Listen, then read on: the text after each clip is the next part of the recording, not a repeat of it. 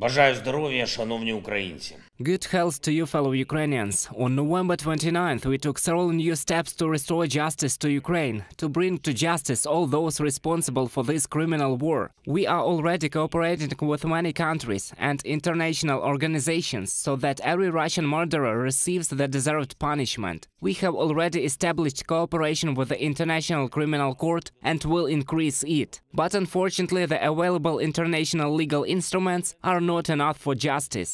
Even in the International Criminal Court, it is still impossible to bring the highest political and military leadership of Russia to justice for the crime of aggression against our state, for the primary crime, the crime that gave birth to all other crimes of this war, and not only after February 24th, but also from 2014. That's when it all started. For there to be responsibility for aggression, a special tribunal is needed, in addition to the International Criminal Court, and we are doing everything to create such a tribunal. The address of the First Lady of Ukraine to the Parliament and the people of Great Britain was dedicated to this task exactly. Olena's visit to the United Kingdom is currently underway, and on behalf of all Ukrainian men and women who suffered from Russian aggression, she called on Great Britain to become a leader in global efforts to establish a special tribunal for the crime of Russian aggression against Ukraine and to restore justice. The British have this experience. It is part of our shared historical memory. In the winter of 1942, when no one could predict when World War II would end, it was in London that representatives of the Allies signed the Declaration of St. James Palace, the document that started the path to Nuremberg trials, that is, to justice after that war.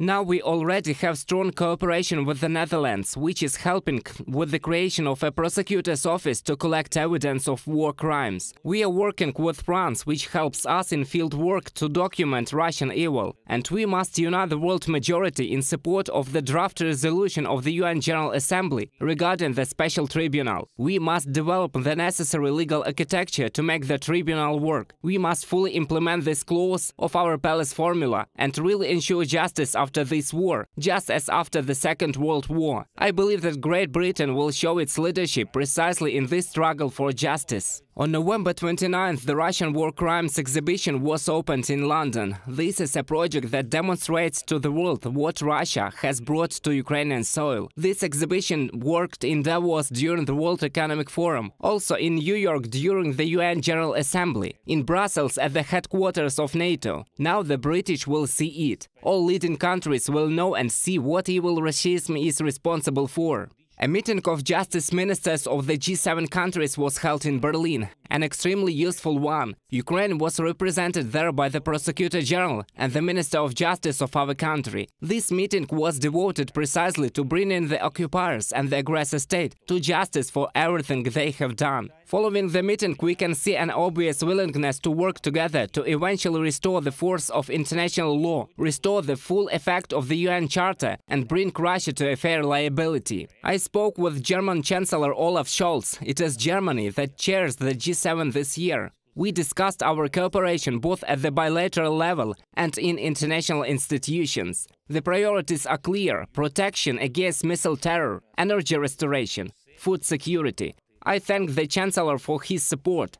The situation at the front is difficult. Despite extremely big Russian losses, the occupiers are still trying to advance in the Donetsk region, gain a foothold in the Luhansk region, move in the Kharkiv region. They are planning something in the south. But we are holding out, and most importantly, do not allow the enemy to fulfill their intentions. They said they would capture the Donetsk region in spring, summer, autumn. Winter begins this week already. They wasted their regular army there. They lose hundreds of mobilized and mercenaries there every day. They use barrier troops there.